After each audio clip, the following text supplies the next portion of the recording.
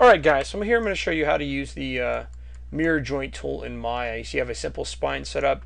I have my leg set up here with my IK. I have a rotate plane in this case. If you do, I want to remind you of a few things. When you're building your bones in Maya, and for some reason they do get elephantitis and they get bigger than the others, you can also go to the radius and scale them down here a little bit if you want to. And just wanted to mention that real quick. So we have our little guy here. I'll move him up a little bit. And we want to be able to not have to create this all over again. Now remember, you do need to name stuff.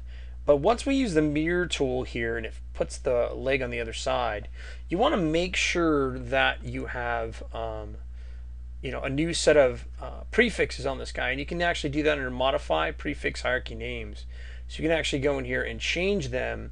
For all the bones selected, you can change a hierarchy name. So if I do use the mirror joint tool and the right side is active, but it still has like LGT in front of it, you can change that to RGT if you want to in front of all those legs once they're selected. Just want to make sure I point that out. All right, so let's grab that joint right here at the hip, and I'm going to go to skeleton, and I'm going to go to the mirror joint tool right here.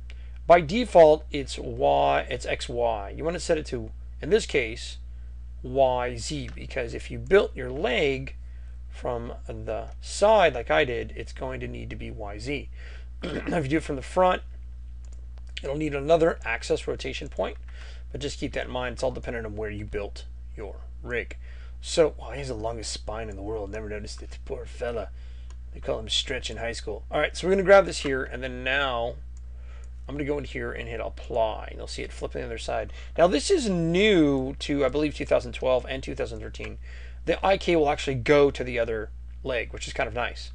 And sometimes it'll do it with your feet, but you got to be careful and you have to double check it. And again, you do need to change your prefixes if you're going to keep those IKs in there and those bones in there. Just be aware of that. All right. But let me point out some other things in here too. There's behavior and orientation. Now, what behavior is, if we go in here and rotate this guy,